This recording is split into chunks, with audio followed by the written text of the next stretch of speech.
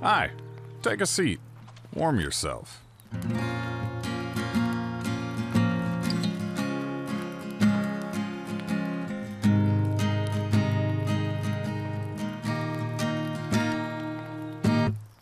Just, working on something.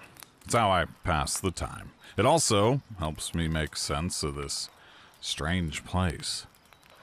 Name's Conniff. Been here, I don't know. A few weeks now? Months? Who knows? Don't be frightened. There's a lot of sounds reverberating in the trees, the rocks, these strange stone orbs even right behind us. Yep, that's Eternum, as they're calling it. I guess I better get used to it, though, seeing as it's my home now. Yours, too. I never thought that boarding that frigate was going to be a one-way trip. But this is life now. Didn't have much before. That's why I got on that boat to begin with, I suppose. You see, I was a starving artist. Oh, sure, I'd drum up a decently large crowd at taverns from Philly to Boston, but just never felt like home.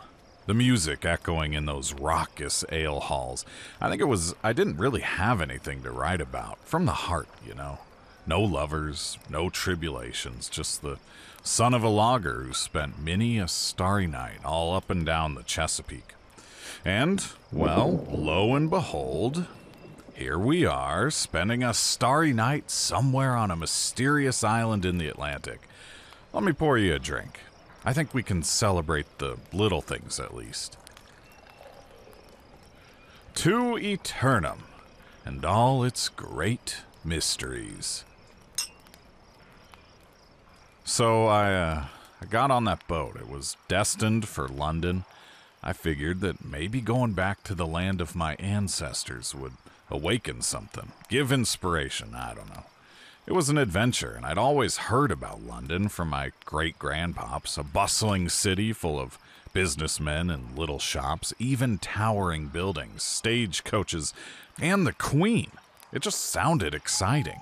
Sure, we've got some of that in the colonies, but the grass is always greener across the pond, as they say. Actually, I just came up with that.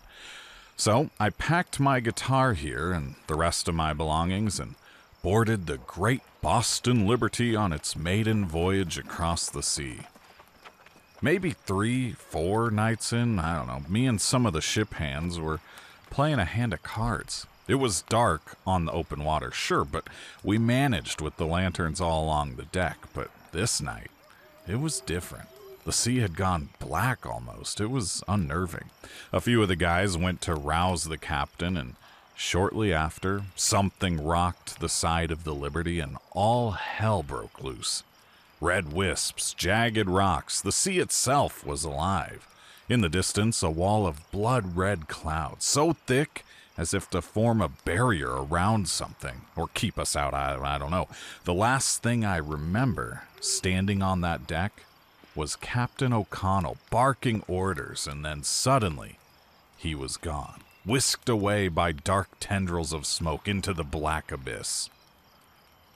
The rest is fuzzy, but I recall waking on a beach, sand in my mouth, and I hate sand. It gets everywhere. My head's splitting.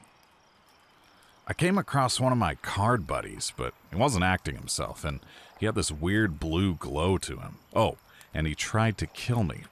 But, praise the Lord, this here very guitar washed up next to me, and I kid you not, I beat the sorry bastard to death with it. And I don't know if this is just coincidence, or maybe I was hopped up on sandy, waterlogged adrenaline, but when that guitar struck him, it rang out the heaven chord with that major 9. Sorry, music stuff. So anyway, came to on a wild island, beat a man to death with my guitar, and then walked probably a quarter mile just to be done in by old Captain O'Connell.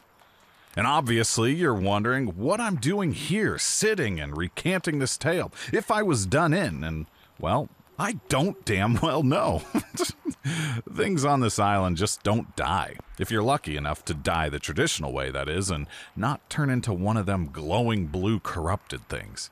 I've died a total of 2 times since arriving here, and well, frankly, that's 2 times more than I ever expected to in life.